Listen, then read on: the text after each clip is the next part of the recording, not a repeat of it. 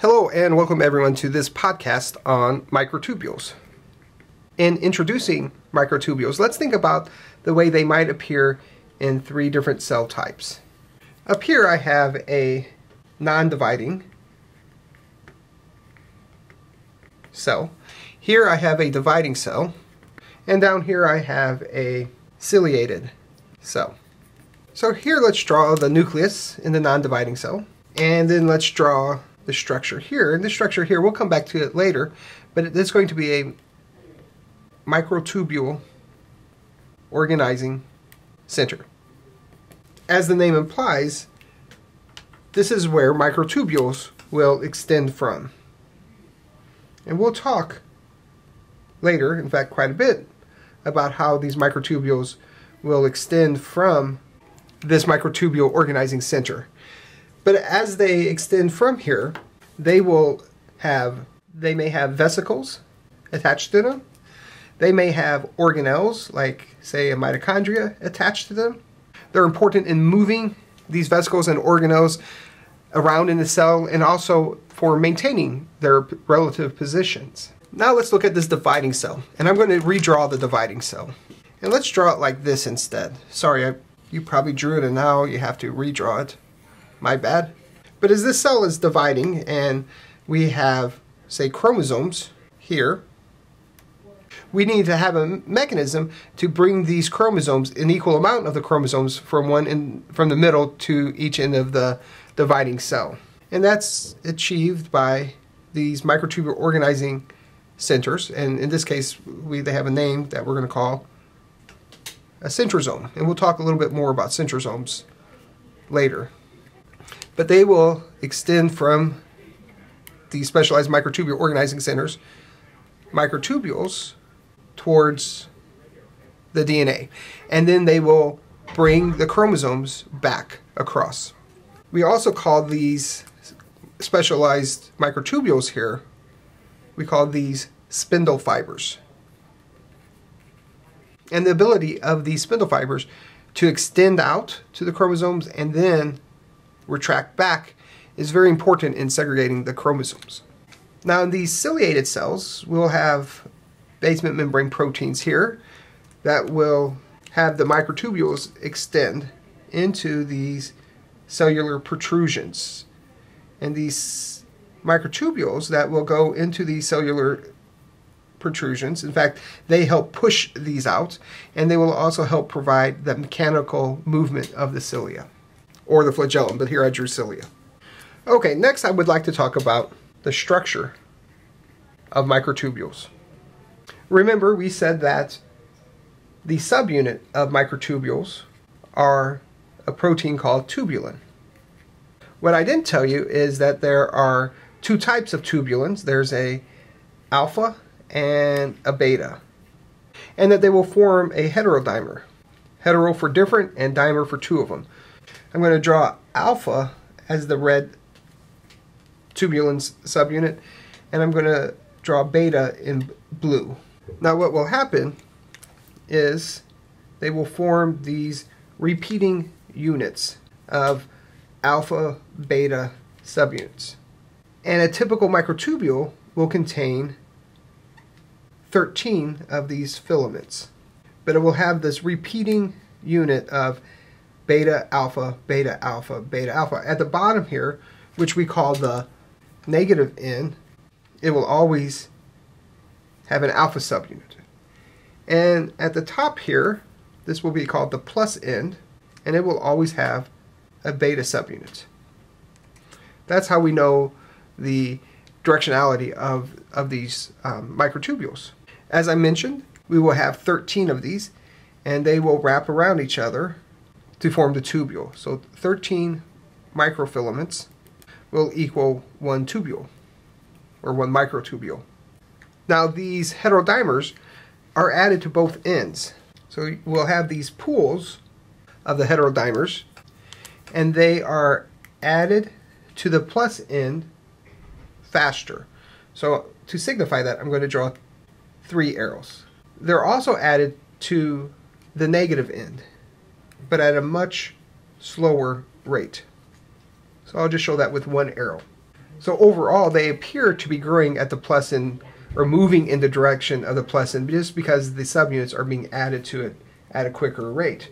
The plus and negative have nothing to do with charges. It just is a way to differentiate between the two ends. Now, the beta subunit, I should mention, can bind to GTP. And typically speaking, the plus end of the microtubule contains a lot of GTP bound beta subunits. As we move down this direction, it contains fewer of the beta subunits with GTP. Often it's been hydrolyzed. But to maintain this tip here, so that it can keep growing, we need the GTP. GTP bound beta tubulin allows it to grow faster at the positive end. Alright, a couple things I haven't said yet that I want to make sure we know is that the diameter of this tubule with these 13 microfilaments is approximately 25 nanometers. Now these are very dynamic tubules. They can be stabilized and they can be destabilized. So let's write a few, or at least an example of each of those. So stabilization of microtubules, and sometimes I'll just write MT for microtubules. Some drugs can do this, and a very important one is called Taxol. It can stabilize the microtubules so that they cannot break down. They can also be stabilized by MAP proteins, and this stands for microtubule associated protein. Microtubules can also be destabilized, so destabilization of microtubules. Cold temperatures can destabilize it, pressure, certain drugs like colchicine and nicotazole. And finally, high concentrations of calcium can also destabilize the microtubules. I'm going to talk a little bit more about the growth of a microtubule. We already mentioned that they grow towards both ends, but faster towards the positive end. But I'm going to talk in a little bit more detail about this. So microtubule growth. And we can draw a little table like so. Here we have time. And over here we have the percent of tubulin subunits.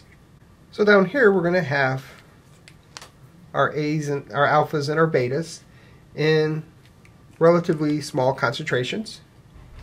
So they will form the dimers. And then what will happen is that these dimers will start to oligomerize, forming smaller but stabilized stretches of the alpha and the beta heterodimers. And much like you might see with an exponential growth in a bacterial culture, these will start to grow pretty rapidly and eventually begin to stabilize up here at the top. But what we have here in the middle are these alpha and the betas growing.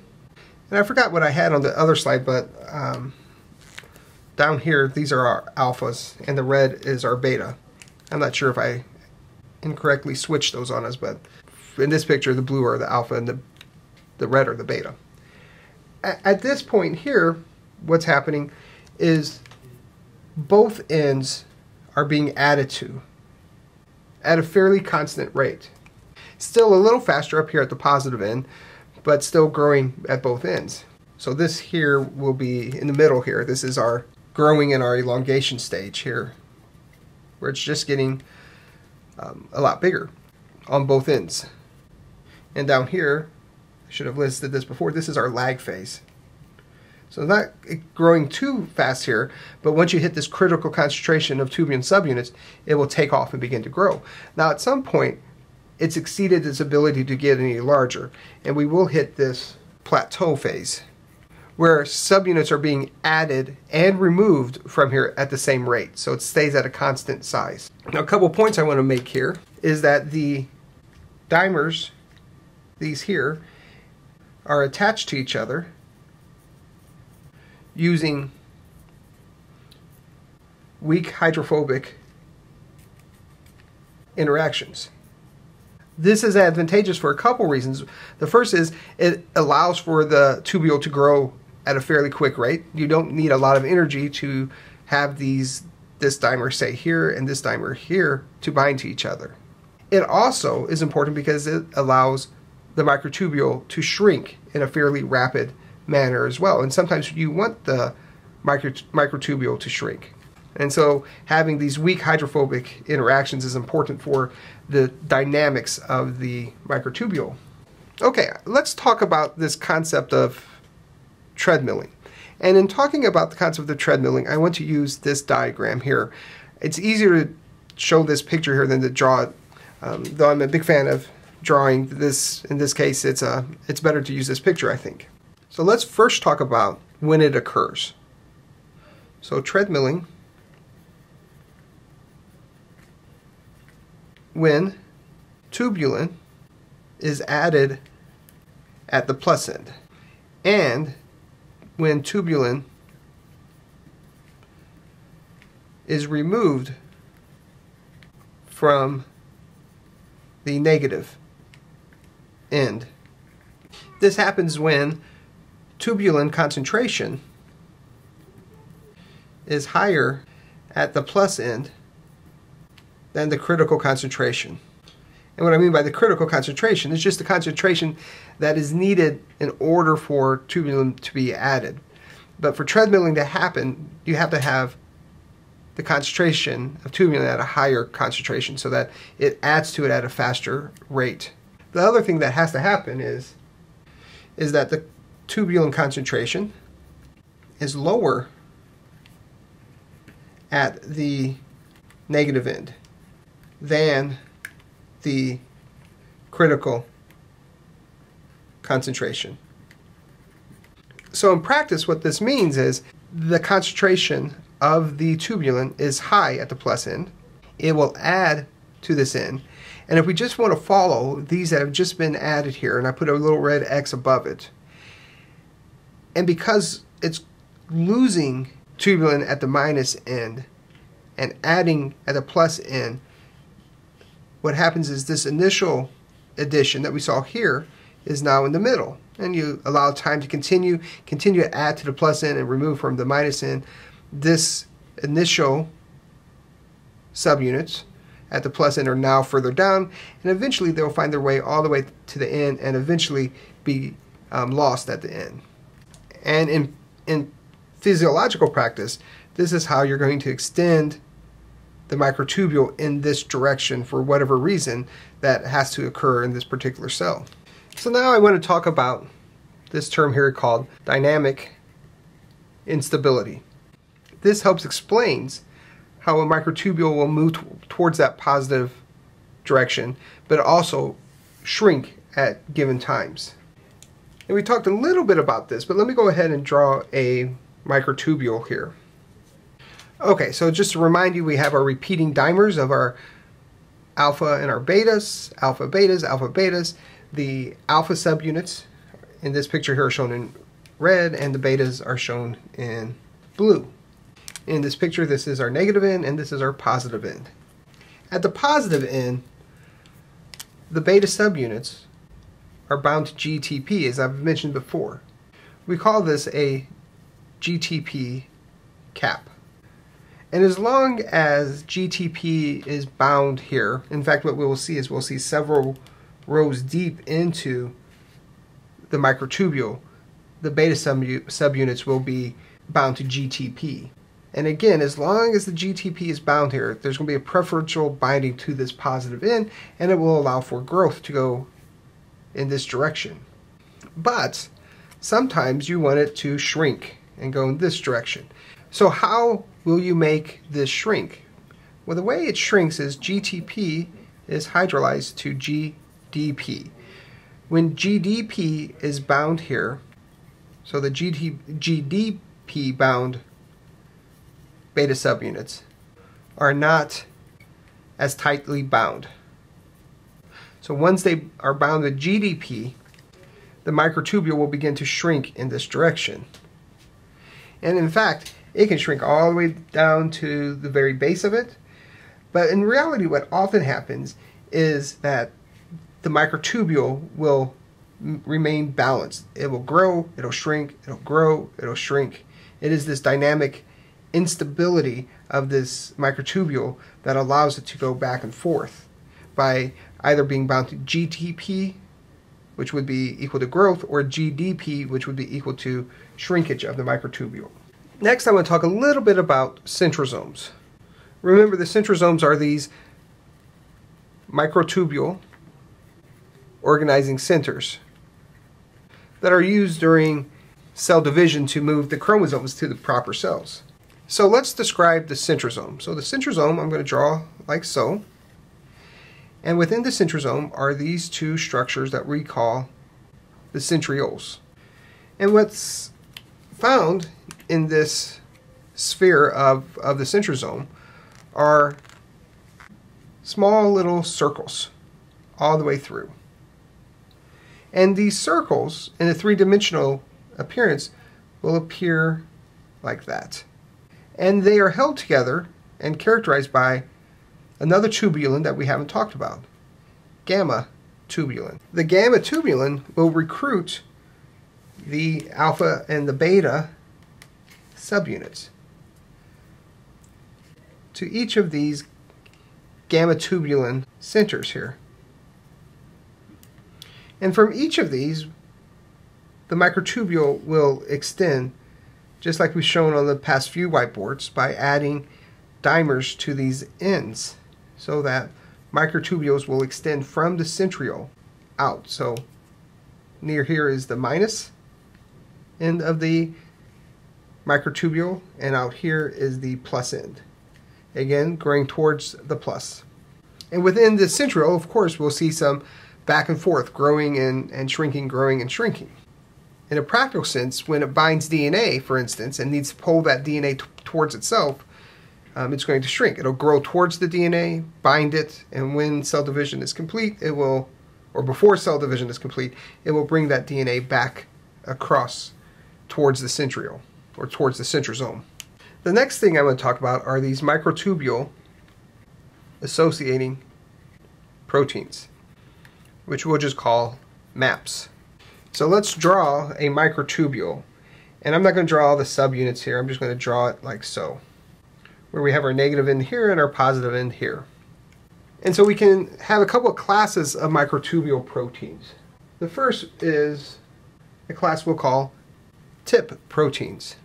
These tip proteins will bind to the positive end and they will stabilize the microtubule. These tip proteins will stop it from destabilizing. They protect this end. Now, counter to that, there are MAPs that we call catastrophins. As the name implies, when they bind to the tip, the positive tip of the microtubule, they will cause the microtubule to shrink. In fact, when they bind, they will cause the microtubule to rapidly move in one direction. So they destabilize, stimulating events that we call catastrophes. So you can imagine, if we were thinking about cell division, when these microtubules extend to bind to the chromosomes, that these tip proteins are going to be very important to make sure that the microtubule binds to the DNA and doesn't do anything with it, doesn't allow it to go further or go back, but holds it in a stable position until it's needed to retract. And then, towards the end of cell division, when we're trying to pull the DNA back to its new cell, that's when the catastrophins come in. And they'll bind here. And in doing so, the microtubule, as I mentioned before, will shrink. And as it shrinks, it brings with it the DNA that's attached to it. So a very effective way to send the microtubule out to bind to DNA and then to bring it back to the cell during cell division. Alright, the last thing I'm going to talk about are microtubule motor proteins. To explain this, let's draw a nerve cell.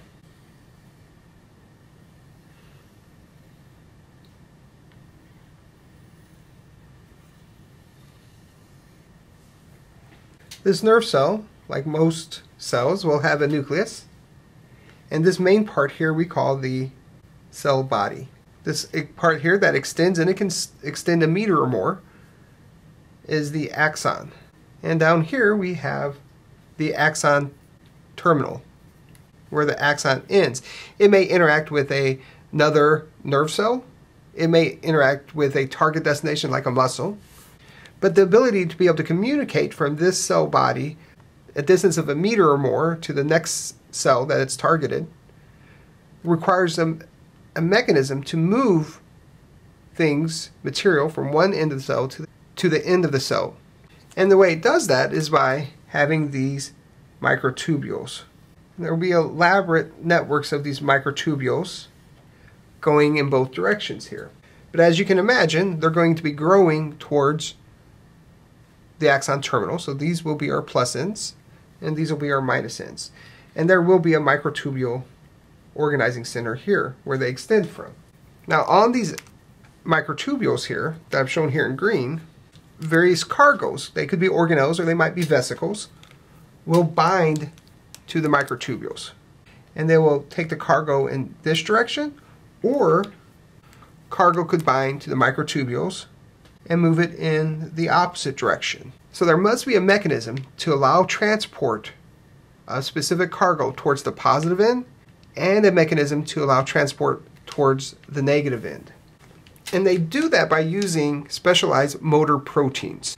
Okay, I'm going to draw this microtubule outside of the cell here, just so I have a little bit more room to work with. And I'm going to talk about these two motor proteins that are going to move cargo towards the negative end and cargo towards the positive end.